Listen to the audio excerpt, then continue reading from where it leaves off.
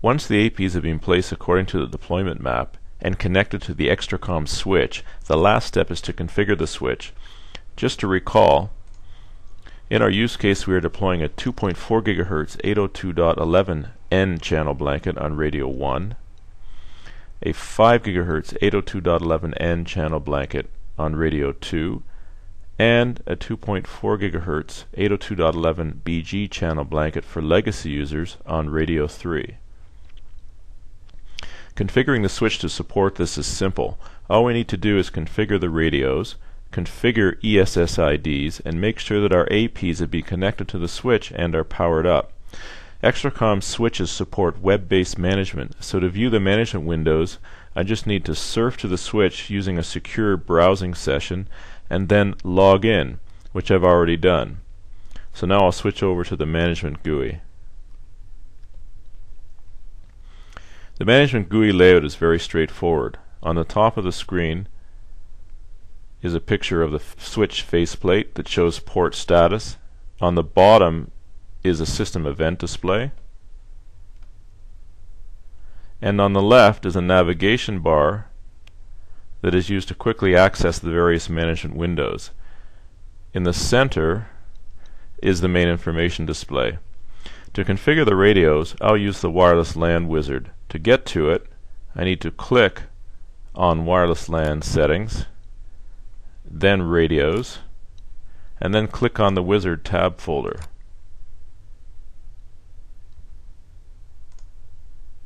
And we'll start from scratch. The first step in the configuration process is to choose the access point type. As you can see, the XRP30N is the default access point type. That's Extricom's 3 radio access point, and that's actually the one that we need for our deployment example. However, I'll show you in the pull down menu that the other access point types are available.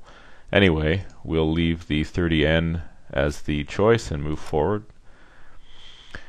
The next step is to determine if you want rogue AP detection. We don't need it in our example, so I'll hit next again.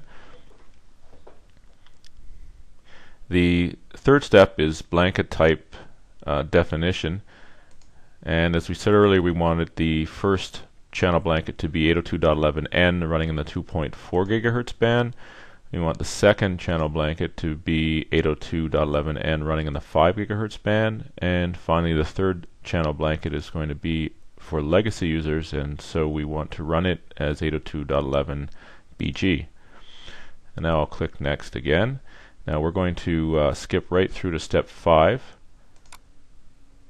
Step 4 is determining true reuse, which we also don't need for our deployment example.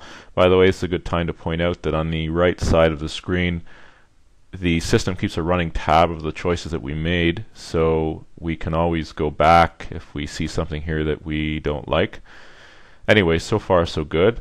So now step 5, additional parameters. I will first do the selection of the lower channel for the first blanket, which I'm going to leave as channel 1. Then I'm going to click on more options, which gives me the opportunity to make a number of selections here. The most important one for me is to widen the channel blanket out to 40 megahertz, and also I'm going to choose HT only for the 802.11n mode and a 400 nanosecond guard interval, as well as MCS 15 as the maximum MCS on this channel blanket.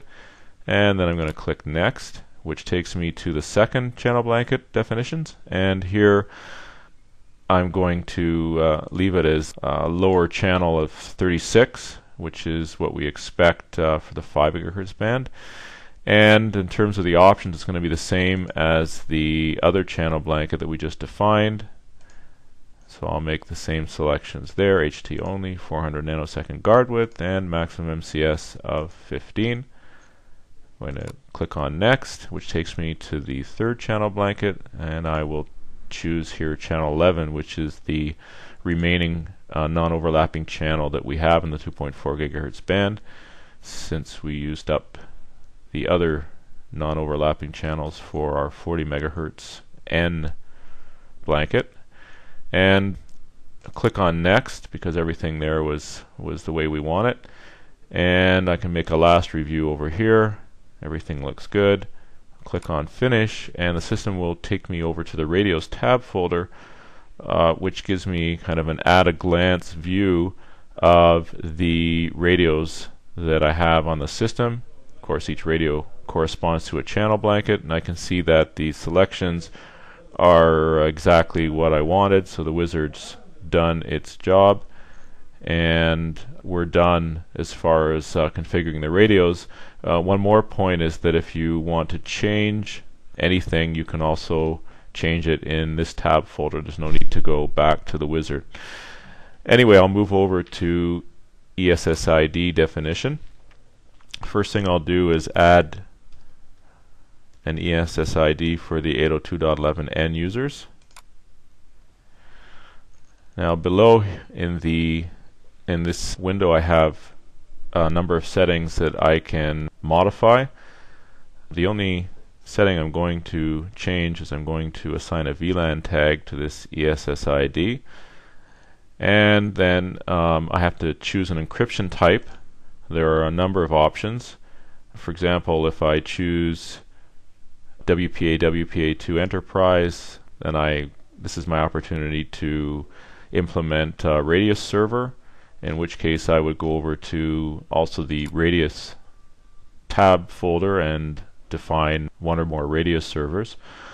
But I'm going to use a somewhat simpler encryption mode, which is WPA WPA2 Personal, and once I do that, then I have the opportunity to enter the pre-shared key. And once that's done, I can save that, and I'll move ahead and enter one more ESSID for the legacy users.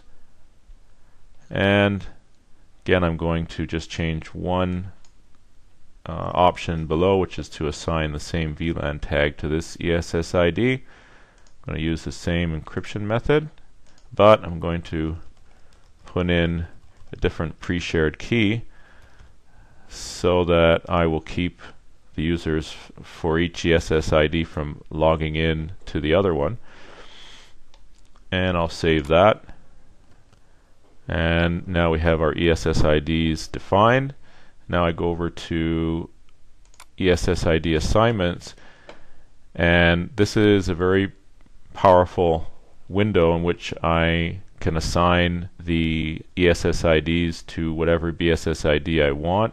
So in this case, I'm going to ensure that the 802.11n user group has access only to the 802.11n channel blankets, which are riding on radio 1 and radio 2, and the legacy users I'm going to allow only access to radio 3, which, as I said before, is set up as 802.11 BG. And what's really powerful about this is that I'm able to actually create a separation between the 802.11n and 802.11 BG users even within the same band, which is a unique capability of Extricom's channel blanket architecture. So I'll save that. Now I have to go over to the system tools, and I will apply the configuration changes.